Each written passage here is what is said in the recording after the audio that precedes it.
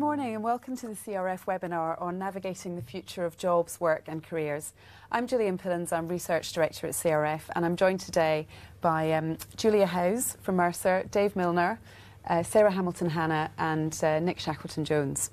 So, purpose of the webinar today, we're going to be talking about the future of work. As those of you who have already participated in CRF webinars will know, we like to make this as interactive as we can. So we're going to be asking the audience to participate in some polls, and we'd also love to hear your questions. So do fire them through, and we will deal with as many of the audience questions as we can as we go through. So the topic of the future of work is a huge topic, and we only have 45 minutes. So we're gonna stay focused, and we're really going to home in on a couple of key topics. One is thinking about demographic change and the impact that's likely to have on organisations. We're going to be talking about the effects of technology and automation on jobs, and we're going to be discussing the talent and learning implications. So before we get into the substance of the discussion, we'd like to get the views of the audience, and we're going to just to start off, we'd like to get a sense of how you're feeling about the impact of technology and automation on jobs. So are you essentially optimistic, essentially pessimistic, or neutral? And if you can be responding to the poll while we get the conversation underway, and we'll bring in the results in a minute. So when we think about the future of jobs, work and careers, we have to borrow a phrase from Donald Rumsfeld, we have a number of known unknowns and we have some unknown unknowns. So we thought maybe we could start with some of the known unknowns, which is the impact of the ageing population and demographic changes on the workforce. So Julia, you've done quite a lot of research on this at Mercer recently. So can you share with us some of the key messages from that research? Yeah, absolutely. So actually this journey for us started in earnest about 18 months ago, where we're actually looking at the workforce implications of Brexit. And so we modelled out the workforce in the UK. We looked at various demographics in terms of the ageing, different birth rates, participation rates, etc. And then we modelled different scenarios of migration. So that was the original intention. And actually what we concluded when we went through the worked through all the modelling is that actually Brexit or migration doesn't really matter. So what we mean by that is that when you look at the implications of the ageing workforce on the UK and the implications on supply, it doesn't really matter what our net migration is. That implication is still going to be massive. So to put some numbers behind it, we find that the population, so the number of people in the UK, will grow at a rate that's either 3 to 6% faster than the workforce. And under one or a couple of our scenarios of migration, the actual workforce in the UK could decline. So even though we'd have positive migration coming into the country, the population the workforce would go down. And to put that in context, that's the exact reverse of the last 15 years. So the last 15 years, we've actually seen a higher workforce growth than we have number of people. So we wanted to look into this into more detail. And so we looked back historically, and we found that there's been only one other time that the UK has had higher population growth than workforce growth, and that was in baby boomers. So that was when we had more babies, and that was causing it. Now, when we look at it, this population growth that we're going to have that's higher than workforce growth is going to be because of an ageing population. So it's a dynamic that the UK has been talking about, but not really faced ever. So when we look and scratch into that issue a little bit more, what we've found is that by 2030, there'll be 3 million more people over 65 in the UK. And if you look at the UK-born population, it actually has already started to decline. So it started to decline in 2013. And because of the known demographics, we know that that will continue to decline for the next 15 years. And from our perspective, I think that while automation, and another topic we're going to cover today, is a big kind of trend for organisations, we're not paying enough attention to the fact that we're going to have a massive shortage of labour, and one that I think we're already seeing today. So if you look at current unemployment stats, current vacancy rates, current active rates, we're already facing that. But if people think that that's going to go away in the next couple of years, then unfortunately they're quite mistaken. Okay, so we've just got the results of the poll that have come in, and perhaps people's views will change based on what you've just said, Julia. But we've got 72% who are essentially optimistic about the impact of technology and automation on jobs. Only 6% who are essentially pessimistic, and just under a quarter who are neutral. So we've got a really happy audience today, which is great. Julia, you talked about the UK, but I wonder, is that phenomenon likely to be the same in other parts of the world? Absolutely. So in the same way that we kind of concluded that the migration in the UK will obviously have an impact, but is not the underlying cause. When you look at this globally, we're seeing the same thing. And so, interestingly, that dynamic of the population growing faster than the workforce will occur in most major economies in the world. And in fact, it will occur more in some of the younger economies that we typically to point to, in terms of some of the Asian economies and China and things like that. And that's because the relative change that they're going to face in the next 15 years will be extreme. So this ageing population is a global dynamic. And so therefore we won't find solutions in moving work to other countries. Right, okay. So what would you say are the main implications for organisations of what you found in your research? So I think, there is some positive implications, which is the nice news. But I think the first thing is that organisations need to wake up to this issue. I think actually when people hear about automation, sometimes they think that's going to solve the shortage problem. I think that we are seeing some business leaders start to wake up to this and say, yes, actually it is getting more and more difficult for us to attract the talent or the skills that we need. But I think sometimes they're looking at old traditional mechanisms. So they tend to think about graduate training programs, and by graduate training programs, we're talking about young ones. So I think the first step is to acknowledge the problem and the issue, and then the second is to think differently about talent pools and the way that you can go out and attract different workers from different segments, older workers, women that have never worked before, etc., and really think about a very positive kind of diverse workforce that you can create, but it is thinking about labour in a very different way. Yeah, so we need to really shift our models in terms of thinking about the right sources of talent and perhaps invest in upskilling parts of the population that we might never have thought about tapping into before. I think the issue is so large that organisations will need to have a multi-tiered solution. And so I think part of it will be graduate programs for younger people, part of it will be upskilling, part of it will be automation, part of it will be productivity. And I think organisations will only be successful if they take that holistic view. Okay. So really we need to be looking at multifaceted solutions to this problem. Yeah. And so I guess what one obvious opportunity is around how we use technology, and there is so much in the press at the moment. It's a big topic, the impact of automation and AI and so on jobs. There are many different views out there. There are the highly dystopian views that there's a well-known paper from written by Carl Frey at Oxford that says 47% of jobs are going to disappear as a result of automation. Some other commentators are a bit more nuanced about this, but clearly we can't avoid the impact of technology on the workforce. So before we get into discussing this in a bit more detail, we'd like to again ask the audience about their thoughts. So if we can turn to the second poll and ask you for your perspective on which of the following best describes the impact that you expect artificial intelligence or automation to have on your workforce over the next 3 years. So is it going to be very limited or none? Does it mean some jobs will change but there's little impact on the overall size and profile of the workforce?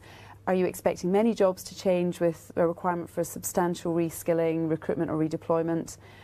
Do you think your workforce is going to decrease as a result of AI, or perhaps alternatively it's going to increase as you hire new people into the business, or you just don't know? So there are quite a number of options there, but if you can be answering that poll as we start to discuss this topic. So Dave, to talk about the impact of technology on jobs, as I've said, there are many perspectives on what we might expect. But I wonder, and I guess the simple answer is we don't know what that's going to be. But I wonder if we can learn from what we've seen so far, or perhaps if we can learn from the past in terms of what we might expect the impact to be. I think the only thing that's certain is the degree of uncertainty, as you've described. I think the challenge that we have is ensuring that we are at least expecting and making sense of what is going to happen or what we do know. So it's a little bit like what Julie was saying, is we need to have a plan, basically, and the plan has to have many different elements. So I can bore you with all sorts of statistics. You know, we've got the sensationalism of headlines that are saying doom and gloom, all the jobs are disappearing. I believe that there is enough information and insight from reputable people such as the World Economic Forum, the OECD, so organisations that don't have a, should I say, a reason for projecting a particular view about certain things, that there is no doubt that automation is going to impact on jobs, okay? I believe, however, that automation is going to, without a doubt, replace processes and tasks that are within particular jobs. And I think it's therefore an opportunity to reconstruct jobs in a different way. I think there will be jobs that will disappear because maybe they can be fully automated. So that is concerning, but I think that provides opportunities for organisations and the individuals to maybe rethink what they want to do. But I think this whole degree of automation is going to replace employees. I don't see that. I think that there's a really good report written by the World Economic Forum. September 2018 it came out. It's called Future of Jobs. It's well worth having a look at because it gives what I think is a very balanced view about the fact that jobs will change, they'll be reconstructed. Skills, as you were saying, Julia, will also need to be reconsidered. But I don't necessarily think it's doom and gloom.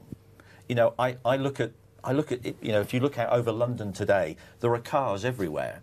And most of the cars of today are being constructed by robots. But knowing a number of organisations I've worked with, there are still people on the lines who are putting the cars together and have different focuses on quality, excellence. Whereas in the old days, nobody wanted a car that was built on a Friday afternoon. You know, so I think we need to think differently. We need to have a plan. And I think ultimately within the HR community, we need to be thinking very much from a future proofing of what do we need to do to change our practices and what opportunities does that give to the HR function. And I think it's an exciting time for the function if we've got the sort of courage to challenge some of the issues that are out there. Okay, so you would place yourself firmly in the 72% optimistic with all the people that are listening poll, yeah. today, Exactly. absolutely. Okay, so we've got the results of the second poll that's come through, and so opinions kind of pretty much divided around two main conclusions. The first is just under half, so 45% think that many jobs will change, requiring substantial reskilling, recruitment or redeployment.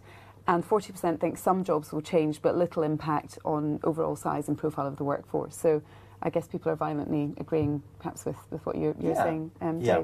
So I think what's one of the challenges for HR here, and you talk about jobs changing, not so much at the jobs disappearing wholesale, but significant changes at the task level. So one of the implications of that, presumably, is that you know, for HR, is that we need to be thinking about how we redesign jobs. Correct.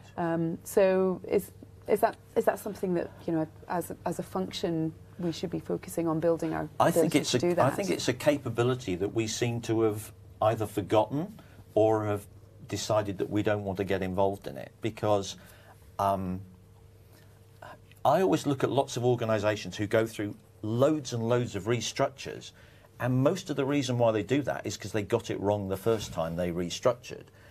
And I think that doesn't mean that the business doesn't know what it's doing, but I do think it needs a bit of a guidance around a structure, a methodology that helps you to start to design the organisation around not just outputs, but also inputs from a process, task, and also importantly from a people. What are the things we want them to do to support that?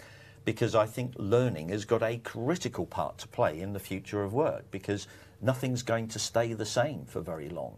And so I think, you know, if I'm looking at it, I'm thinking organisational design, job design. We need to get those in our toolkit. We need to be thinking about the scenario planning, which I know we're going to be focusing on in a moment. I think we need to be looking at capability frameworks. Most of our competency frameworks were created years ago or took 2 years to actually get to a point where they were able to be used. They're out of date the day we use them. So I think we've got to start thinking that we can't have our old mentality of everything has got to be 100% perfect before we go live with it. I think we've got to be a little bit more courageous and a little bit more, trying to shape and design the future, because I think businesses need our support and help. Yeah. Sarah, it'd be interesting to hear your perspective from Tate & Lyle. So, we've been talking about the potential impact of automation and technology. How's that playing out in your industry so far? I think one of the challenges, I think we have to think more broadly and think in terms of culture and also the psychological contract and how people connect. Because I think, when you automate, especially if you're in a factory and you automate lines, you go from having teams of people working to maybe one person, and it can be quite isolating. I mean, I've had instances where suddenly sort of absences become really high, and when you go and talk to people, it's because they don't feel they're letting their team down anymore. What are the consequences of them not being there? It's just a machine. So how do you build those connections and really ensure that people stay highly engaged and motivated? Okay, so we've had a couple of questions from the audience, going back to the demographic information, and also thinking about the impact on different industries. So we've got one question around the impact of Brexit and how much that comes into play, but also looking across industries. So do we see different levels of impact across different industries potentially? Yeah, I mean, I guess the simple conclusion about Brexit is that, staying quite apolitical, is that if as a consequence of it, through either legal regimes or just practical consequence, the net migration goes down, it will make this situation more acute. Now, there's a way to respond to that. So I'm not saying that the response needs to be migration. The response can be around some of the untapped labour pools within the UK, some of the productivity and automation enhancements that we can have. But I would say that there's probably going to be some skills in some areas where migration will be part of the solution. So our conclusion is that Brexit doesn't matter. There's a bigger issue that we need to make sure that we're covering. I think the industries things is a very interesting point. We did look at it by industry in terms of macro industries and by regions. And what we found is that directionally, most industries will probably be impacted. I think the reason we say most and probably is that obviously some industries may have automation hit them in a greater effect. So for them, it may not be a numbers perspective, but I think they're still going to be hit by the skills scarcity. So whereas some industries that will require large volumes going further will be hit because they just can't get people, I think even in companies where your numbers may decline, you're still going to be struck with the skills scarcity problem. So I think all industries will be impacted. Okay, great. So one solution, we've talked about rethinking jobs, which is one option to look at the how we deal with the impact of technological change. We also, I guess, need to be prepared and need to understand, so organisations, we need to understand the sort of scenarios that we might be facing and have some options in the bag to prepare for that. So, and at CRF we've been talking a lot about workforce planning recently, and we find that it's a topic that's really come alive in the last 5 years within the HR function. So that's potentially something that can help us get a better understanding of what sort of scenarios we might be facing and put some plans in place to be ready for those different scenarios. Not necessarily one answer that that sort of ticks all the boxes, but have more kind of flexibility and agility built into the workforce. So, Julie, I think that the danger when we talk about workforce planning is it can sound like a pretty daunting bureaucratic process, and perhaps historically that's what it has been for many organisations, and perhaps that's why it went out of fashion for a long time. But can you sort of give us some hope in terms of there are ways of doing workforce planning that will actually help us with that longer term planning and decision making without getting bogged down in putting together huge spreadsheets that then don't actually help us make better decisions? Yeah, absolutely. I mean, you're right, workforce planning has been around for a long time and has been adding value for a long time, so there's lots of hope there. I think probably 10 years ago it was used as a very, almost an equivalent to budget headcount planning, but people just tried to stretch it out to 3 to 5 years, and so that's where we got into this very granular spreadsheet kind of process over outcomes, and as a consequence we lost the business. So a lot of managers, when you go out, they remember this archaic, awful process that added no value, and so we have to overcome that. I think now where we see workforce planning come back is a lot of people are actually using it more as to get a better understanding of capability. I think we run the risk, though, of potentially getting too broad. So if we go up too high level and we just talk about capability in broad concepts, but we don't translate that into meaning, we actually run the risk of going too far the other way. So what I think we need to always keep in mind is that what workforce planning is really doing is translating the business strategy into a people strategy. So as long as we always keep that end goal into mind and then think in an organisation, what do we need to do in order to get there, rather than following a process for process sake, we'll start off in a good place.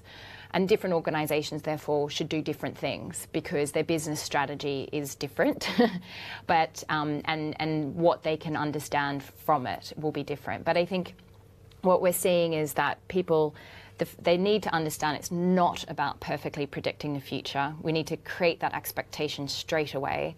What it is about getting a directional understanding of where we're going in terms of our people needs to put in place better people strategies today, knowing that even though the business strategy might change every 3 to 6 months, when we think about people strategies that work, building long-term capability, reskilling large parts of the population, creating a better labour pool of candidates, those things take time. So what we're really trying to do is get enough of an understanding of where we may be going in order to make better decisions about that, and getting that balance between a couple of long-term initiatives that make sense and also the short-term things that we need to do.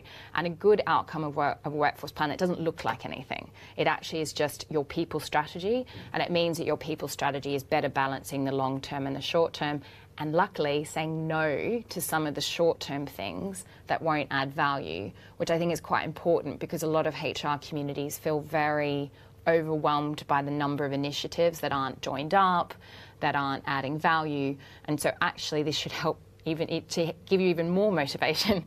It should actually help to solve that issue as well. Yeah.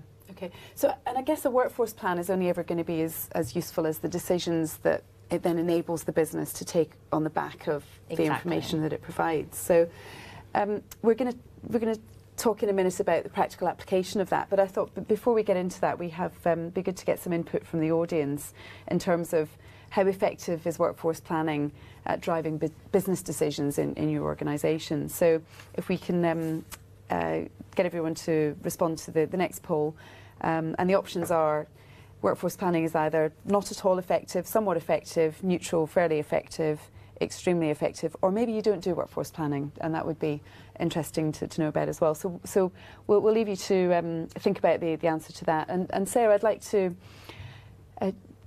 talk to you about, at Tate & Lyle, you've been through this in real life and been through a number of iterations of strategic workforce planning within the business. So can you just share with us the story of what you've done and some of the outcomes? Yeah, and I think, I would really build on Julia's point. I think it's very much around a directional understanding of where we want to be investing and the people strategies. So I would say, when we started looking at strategic workforce planning, I think my initial focus was how can we really embed this in an existing business process, so it was owned by the business. So we embedded it in the 5-year planning process. And therefore we had to work really closely with our strategy team and our finance team to drive that through. And actually the whole process was owned by our business general managers. So the conversation was very much at a business leadership level, with HR very much facilitating those conversations, and it was really embedded in those broader business processes that were already going on. And I think the business sponsorship and really ensuring that actually it wasn't an HR activity, it was a leadership conversation that the leadership teams had. linked to then the strategy and where they were saying they wanted to grow. And then the next question was, okay, well, if we want to do that, then which are the geographies that we're going to invest in, that we need to build capability? What are the capabilities we specifically need? Where is it easy to buy those? Where do we know we have to develop them? And then that broader conversation, so we could really identify what some of the tough choices we need to make were. And I think the other really critical thing was you've got to keep it simple. So we said when we started it would be no more than 3 to 5 slides in the 5-year plan, because, and even then, you know, I worked with finance and the strategy team on actually developing the templates, because actually, you know, people often, especially the HR people, weren't sure where to start. And I think if we'd sent them, you know, pages and pages and spreadsheets, I think people would have been really overwhelmed. And actually, when they really got into the conversation, most of them had quite a lot of depth and insight. So they could move there quite quickly. And actually, it was the facilitation of the conversation and getting all that information that really helped force those choices. And then actually, by working with finance, you could actually get some numbers associated with some of those choices that needed to be made. And actually, we did have to have some quite tough conversations about, well, could we make that investment at that point? What impact would it have on margin? And actually, I think by doing that, we made some quite long-term decisions on building capability over sort of 3 and 5 years. And the business really signed up to that because they could see how it was embedded in the broader plan. And looking at the capability of the HR function to support this process, did you have to invest in particular skill sets, or you know, building capability to? Yeah, I mean, I think I was surprised that in some ways, I think HR people were really good at looking at what was going on in their business. They're good business partners. They really understood all that. I think they found it harder to bring the outside in. So the demographics that Julia's been talking about and things like that, I think they found it quite challenging to actually think in that way and to go out and gather that information and really sort of say, in that geography, what's happening in the economy, what's the inflation rate, you know, where's the population going to go, what's happening in the universities, what skills are people learning. They found that really difficult. And I think, you know, I did some work with my team around, you know, teaching them how to do PASLs and things like that. But actually, I think one of the learnings was we needed to do more of that skills building to make them feel more comfortable in that space.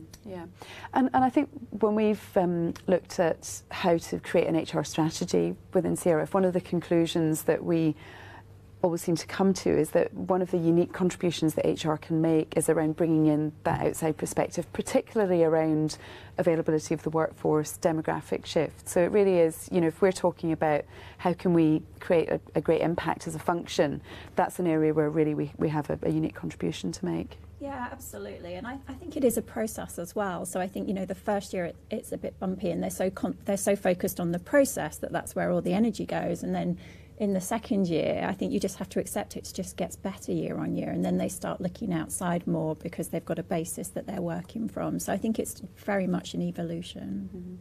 Okay. So we've got the results of the poll that have come in. 43%, which is the biggest response rate, feel that workforce planning is somewhat effective in their organisation. So, and there's only a fifth, 20%, who would say workforce planning is fairly effective. Only 3% extremely effective, and then 11% don't do workforce planning. So clearly, this is an area where there's a lot of potential for improvement and learning. Okay, so we've sort of touched on the implications of the future of work around capability building, so there are. We'd like to sort of talk about the implications for what organisations can do to both equip. To get the organisation ready for what's needed for the future, but also to equip individuals to learn and build new skills and upskill and get ready for the sort of jobs that might exist in the future that don't exist today. So, Nick, to bring you into the conversation, we're talking a lot about the ageing workforce. We're going to be retiring much later. We've got this growing elderly population that someone in the workforce is going to have to fund their pensions. So the chances are we're going to be working much later in life than would historically have been the case. And also with the fast-paced change in technology and the nature of jobs, we're going to be working in a very different work context as well. So clearly there's lots of implications for learning, how we can keep up to date, the responsibility that organisations have to do that. So can you maybe share some of your work around that? Sure, yeah. So I think one of the problems with thinking about trends is that the past is only really a good guide to the future, so long as the future resembles the past. And as we know, generally it doesn't. So I think there's kind of significant disruption ahead, and there will be people who kind of get it and people who don't. And the people who get it will be the winners, and the people who don't will lose big. So I think I'm in the deeply pessimistic camp, just to kind of introduce a little bit of balance to this conversation. And if you want the kind of expanded rationale behind that, Martin Ford's book, The Rise of Robots, gives a really good kind of rationale behind how this is not going to be anything like the Industrial Revolution. So I think we're being lulled into this false sense of security, this idea that, you know, oh, the old jobs will go, but there'll be new jobs and we just have to retrain. That is not going to happen. And I think what's going to happen is a dramatic reduction in the number of highly paid, highly skilled jobs. So, you know, let's be honest, organisations are not looking at AI and automation as ways of creating new shiny jobs. They're looking at them as ways of maintaining and improving their competitive advantage in an increasingly kind of challenging kind of marketplace. So what does this mean in terms of kind of capability? Well, I think that what we have to engage in, the winners in this race, are going to be people who are aggressively de-skilling their organisations. That's to say, stripping out any requirement to have kind of capability. What I mean by that is, if you've got people, a more contingent workforce, and the workforce trends suggest that there'll be an increasing dependence on contingent labour, you've got people coming in and out of the business doing smaller tasks, as David's kind of picked up, what I would describe as this kind of disaggregation of roles. You cannot afford to be pushing more and more conventional training into that model. You cannot have people who take 6 months to get up to speed. And the only way that you can do that is to reduce your dependence on individual capability and to actually de-skill the organisation. Now, that may sound counterintuitive, but if we think about a model of it, a good model is taxi driving. So some of us are old enough to remember the time when black cab drivers, you know, had to have the knowledge. I kind of predate GPS or sat-nav. And at that time, you had to employ highly skilled people with a high level of capability to do that job. But then if you introduce a performance guidance system, sat-nav, look at what that does to your resourcing model. Look at what it does to your costs and to your kind of your wages, and look at what it does to business. Uber isn't in itself disruptive. Uber only exists because sat-nav exists. So you see, when you start to introduce performance guidance, you can dramatically shift your kind of resourcing model, because you can employ people a very low level of capability to do almost any job. So the significance of that is, people will sometimes talk to kind of hybrid working as you know, the optimists will, the apologists perhaps will say, you know, but there's going to be this wonderful world where we work side by side with the machines. Working side by side with the machines is something that we've already seen in the case of taxi driving, and that has created a slew of really low-paid jobs, where it's a kind of an HR Wild West, and which is likely to be shortly replaced by kind of automation. So I think, sort of summing up, I think we're going to see a kind of a squeezed middle. So we're going to see lots of kind of fragmented, disaggregated tasks, what some people refer to as kind of the gig economy, or David D'Souza refers to as the any gig I can get economy, which I think is probably more accurate. And then we're going to see at the top end a very competitive kind of environment for highly paid roles. And I'll give you just one example. What might be a good thing for people to be learning now? How about taking a philosophy of ethics degree? Because if you're creating automated vehicles, or you're Facebook tackling fake news, you might want a couple of people who've got a background in ethics. But you're not going to want thousands of them. You might want one or two. Even for an enormous company, you might only want a couple. So I think that people are going to have to think very carefully about where they want to be in that model, if they want to be racing to the top or if they want to be kind of driven towards the bottom. Right. Yeah, so I was reading the other day about lots of the tech companies in Silicon Valley hiring anthropologists, I think for that reason, to get a better understanding of the human systems. So you gave the example of taxi drivers, which is already a fairly low-skilled role that's moving into an even lower skilled type of role, because it's all the sort of the knowledge-based stuff is supported by technology. Where else do you envisage, looking perhaps higher up the chain in terms of more knowledge and skills-intensive roles, where else do you see that happening in the future that we might not expect that today? So the mantra that we've sort of been driving is resources, not courses. I think the future will be guidance and performance guidance for every role. So if you want to be one of the winners, I think, in this kind of future disruption, you have to be thinking about kind of sat-nav for everything, for every job in your organisation. Have you redesigned it in such a way that somebody with very low levels of capability could do it highly proficiently, or it could be automated? That's kind of going to be your challenge ahead. And so I think it's an inflection point for learning professionals, where historically we thought about building organisational capability by building individual capability. So we want organisational capability, going to put lots of people in classrooms and give them e-learning modules, and we've seen that that's largely ineffective as an approach.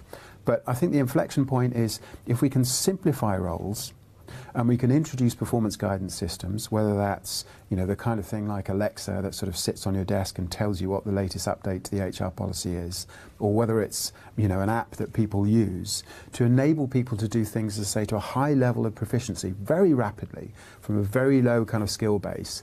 That is going to be your way forwards, because you're just going to see diminishing returns by trying to train an increasingly volatile workforce and an increasingly volatile environment to do complex things. It's not going to work as a strategy. So as I say, simplifying tasks and building performance support and performance guidance for people so that they can do those higher level jobs really effectively, I think is the way forwards. So I think there's a common theme coming out here around the importance of job design. So we were talking about that in the context of rethinking jobs in the light of automation, and then potentially rethinking jobs by de-skilling. So in terms of one of the conclusions for HR, one of the learnings from this is perhaps that we need to be thinking about upskilling in job design in a way that perhaps we've lost track of that over the last couple of decades in the HR function. Yes, I mean, specifically, I think that's the role that L&D people can take on. When, as an L&D person, you really take the time to understand a job and to build performance support or resources, you are effectively writing the algorithm for that job. You're saying, here's a step-by-step guide to how to do this job successfully. And that's quite different from looking at kind of standard operating procedures, which by and large just kind of sit on SharePoint somewhere and no one ever actually looks at or follows. It's about really, cataloguing what it means to do a job. That might be leadership, for example. We do a lot of that kind of work, looking at what makes for kind of successful leadership in a way that anybody can kind of follow. Okay, so we've got a question from Mandy. So the question is, what's the middle, and is there a middle class of jobs, or are we really talking about this hollowed out middle? No, so I don't think there is. I just think it's a gloomy, kind of pessimistic view. But I don't think that, in a sense, that's the point of the squeezed middle. You get squeezed in the middle. So I think at the very top there is the anthropologists that you describe. You're not going to have many of those in an organisation, even a big organisation. At the very bottom is automation, and in the middle is this kind of low-wage hybrid working, where basically all of the real expertise is devolved to a device, to automation, because that's the efficient way to do it. And so I think that's an interim arrangement where you might have kind of hybrid working because it's just not currently cost effective to kind of fully automate it, or because there might have to be a human element to what you do. So, but those human elements are going to go vanishingly small. I'll give you a simple example. If you're looking in the educational space, for example, at working with students, you can get a computer to mark a multiple choice examination. but you cannot and you will not be able to get a computer to mark an essay, because that requires really understanding what somebody's going to try and communicate. So you might say, oh, well, that's good, because then there'll be roles, but the more likely direction is that the bigger educational institutions will look to reduce the proportion of assessment which is done in that fashion. So I think you begin to see how that middle is going to get kind of squeezed over time. Okay, so we've got a question from Rami, which is around how we might have to redesign job architecture. So the question is, will we fundamentally redesign job architectures as people will do multiple tasks from different jobs? So if I was giving the example of his role is 15% communications, 50% HR specialist, and 35% business partner. So potentially you could end up, individuals could end up doing jobs that currently sit across multiple functions. So is that the sort of phenomenon we might be seeing? I think the idea of people having more than one role and breaking up their time by percentages is really interesting. And especially when you don't have scale in organisations, if you've got that intellect and you can use it in different areas, I think we do try and do that. And sorry, Dave. No, I was just going to say, I do know of some pilots of some organisations who remain nameless for the moment, who are actually creating multidisciplinary teams, which are basically a little bit like the old empowered teams, for those of people who are older like me that can remember those. But in actual fact are actually saying we don't need job descriptions, we have a team description, and once that team activity is finished, we go into a pot, and then we may well be part of another project activity. So I think the fluidity and therefore the importance that learning has with supporting performance information will become more important, because at the moment we're thinking job design, it could be team design, it could be organisational design. I just think the disruptive factors will be looking for the most effective way of doing it from an organisation's perspective.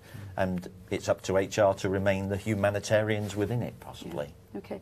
I think one of the other things that we're seeing when we talk to the CRF membership is there's a great deal of interest in agile development methodologies, and that started in the software world, but we're seeing more and more in business operations and in HR, adopting some of the techniques around agile, which, potentially we're talking about similar things there as a different way of looking at how we assign work and the roles that people play in the organisation. Very interesting. I think it's a good call to look at how the software world is tackling some of these problems. And as you say, Dave, that sort of model is already in place in some organisations where there's just a task marketplace and you're sort of bidding for stuff. And you can sort of blur the edges of the organisation that way very successfully. But freelancers.net has been around for quite some time. You basically just go on there, you've got a piece of work to be done, and people bid to do that work. And then it becomes very important that you maintain your kind of track record. So you can see a world where people are earning badges or accomplishments, much as they might do for computer games. And then that becomes an important part of who you engage, who you hire to do a particular task rather than a role. So I think that will be an increasing feature, this earning of accomplishments through undertaking some of these tasks. Okay, so we're going to just turn quickly to our final poll. And the question is, to what extent is your learning and development strategy geared up to reskill people whose roles will disappear or change fundamentally as a result of technological change? So while we're going to take the last minute or so just to think about some practical recommendations, and if you can answer that poll while we're thinking about that. So just to conclude on perhaps one key practical takeaway that each of our speakers could share that perhaps we can share with the audience. So I'll start with you, Julia. Yeah, I think mine would definitely focus on, even if your workforce is decreasing overall, there are still going to be really specific skill sets and jobs that you need to look to, and it's going to be increasingly harder to find people. So my practical takeaway is to really think very differently around kind of untapped talent. And I think the best way to go about that is not to start with diversity necessarily, but actually to start with what are your minimum qualifications for the roles? What are the assumptions we've made on experience or technical qualifications, and really making sure we look back on those. Okay. Brief one for you, Dave. For me, HR always alludes to wanting to be strategic. So I think one of the key ways is we've got to focus on those processes which add the greatest value, and we've also got to make sure that we actually have an opinion about what is happening in the outside world. Yeah, I would say really identify which capabilities are critical for your competitive advantage, that are differentiated and hard to copy, and really invest in developing those. So I'm going to take a learner's perspective. So if you're anticipating this future rather than an organisation, ensure that your learning is kind of everyday and diverse. So you're learning from lots of different sources to ensure you have that degree of resilience, but also that it becomes a habitual every day. Every day you're learning something new. I think those two things are important. Okay, so I'd like to thank all our panellists and all the audience for taking part today. You can continue the conversation on the live webinar feed and also via Twitter using the hashtag CRForum. And the webinar will be available to download as a catch-up within the next couple of days. So thank you very much, everybody. Thank you. Thank you.